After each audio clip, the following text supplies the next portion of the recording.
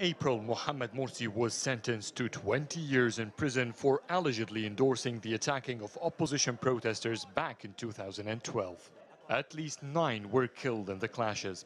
On Saturday, the judge preferred the death penalty for some defendants, including Morsi, in 2 other cases, with the verdict postponed to June 2nd.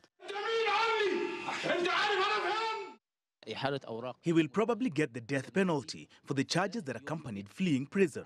When the judge recommends the death penalty, it means that he believes the defendants deserve the maximum penalty.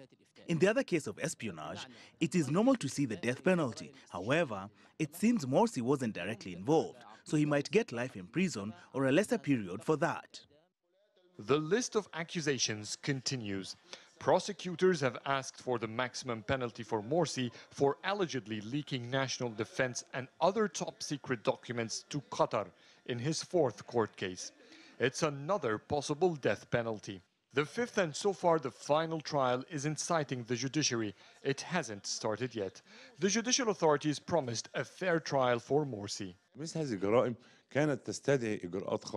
Such crimes require extraordinary proceedings, but the state and its institutions reject to take exceptional measures so as to absolve the state from condemnation by the international community.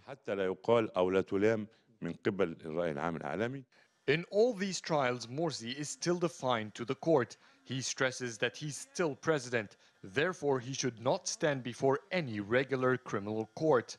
The state appointed a lawyer for him to guarantee he's legally tried.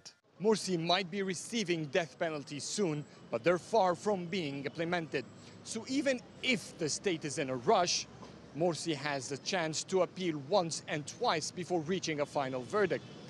If the death penalties are upheld, which many legal experts doubt, they cannot be implemented before an estimated of 2 more years of trials. Adel, Mahrouky, CCTV, Cairo.